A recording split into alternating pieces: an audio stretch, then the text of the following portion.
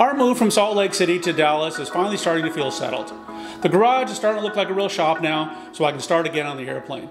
Let me give you a tour of the shop, and also I want to go over the installation of the Autopilot Servos.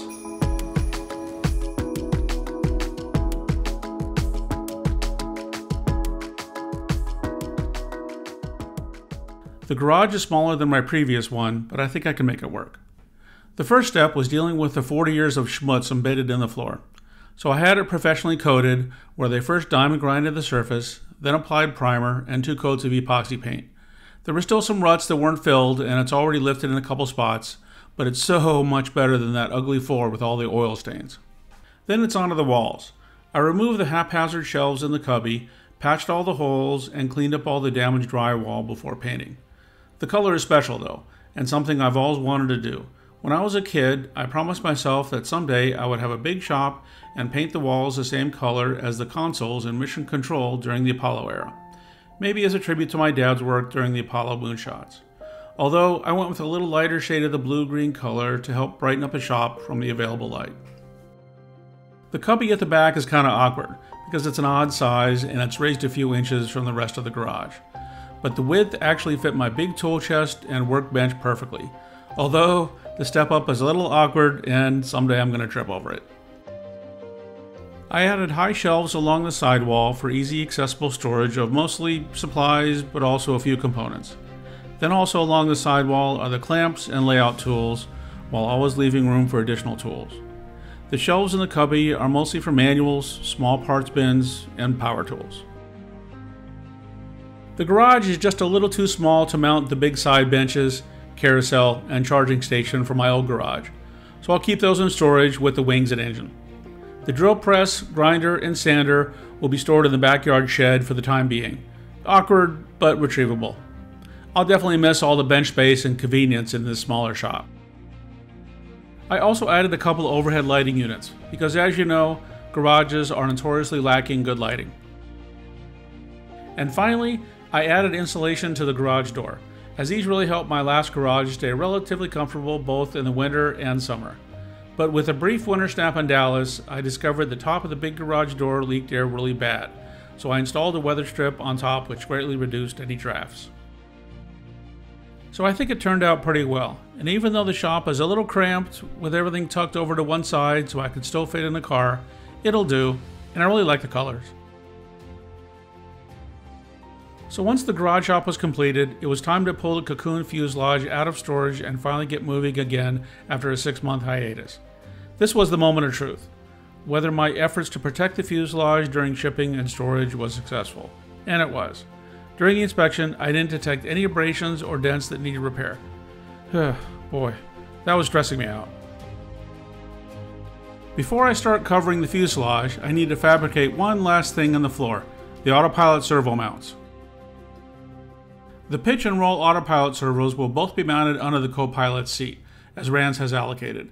I didn't purchase the RANS mounting plates because these are easy to fabricate and customizable to my needs, such as wire runs. The servo mount plates needed to be very rigid and secure. Here, the pitch servo plate was anchored in 1, 2, 3, 4, 5, 6 places and an angle bent into the long span.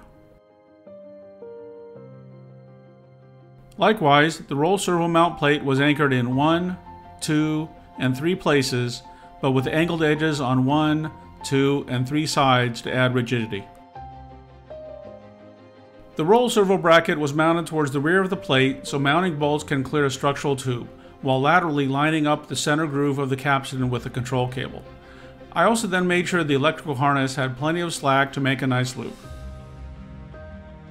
The pitch servo was mounted in the middle of the plate fore and aft, while laterally lining up the servo bell crank with the riser of the control stick torque tube. Then I also made sure the electrical harness had plenty of slack to make a nice loop. The pitch servo bracket is shown here mounted pretty securely with the rod end bearings mounted just loosely. The exact length of the push-pull rod will need to be determined during the rigging procedure once the center travel position of the control stick torque tube is determined. And yes, you sharp-eyed sleuths have probably noticed that I was using plain castellated nuts to mount the servo when lock nuts are called for by the manual. Not to worry, as I was just doing this while I was fabricating the mounts, and when the servos go in for real, I'll use the proper hardware. Besides, these nylon insert lock nuts, or nylocks, should technically only be used once, then tossed for a new one. The position of the roll servo was a little tricky, because it was so far aft that there could be interference with the seat. So I test fit the seat in various positions, making sure it cleared both the servo bracket and bridle cable clamp. And it's a good thing I made the interference checks, because I discovered that the pull ring of the seat mount quick pin interfered with the roll cable, and more critically, with the bridle cable clamp. And this is from the factory. So when this bounces around in flight, the cable may become fouled, compromising safety and possibly resulting in a control cable failure. So to fix this, I removed the ring, tapped the hole, and inserted a screw. This should keep anything from rubbing against the control cable or entangling the bridle cable clamp. I also fabricated another one of these for the pilot side, as there are similar interference issues. I lose the ability to pull the pin with just a finger, but I don't expect to be changing the pin munch during normal operations. This may be a temporary fix. We'll see how it goes. With both of these servo mount plates and brackets, I always kept in mind how I would remove these for any repairs after the skin is in place. For instance, making sure I can always get a wrench on a nut or bolt head between the mounting plate and fabric skin. Next was determining the length of the bridle cable and position of the ferrules for the roll servo. At this point, it's important to follow Garmin's install manual precisely. I used a piece of electrical wire to substitute for the bridle cable as I figured out the exact length. It was important that the location of this aft cable clamp be positioned in the center of this bay to provide plenty of throw while not coming in contact with either the pulley or capstan. Likewise, the forward bridle cable clamp needs to have sufficient throw while not interfering with the structure. Then a simple drawing to aircraft spruce resulted in a bridle cable perfectly customized for the installation, always keeping in mind that, in an airplane, everything vibrates, so adequate clearance must be maintained. Oh, and the bridle cable clamps need to be really tight. As in the field, I've seen these loosen up and cause all kinds of havoc.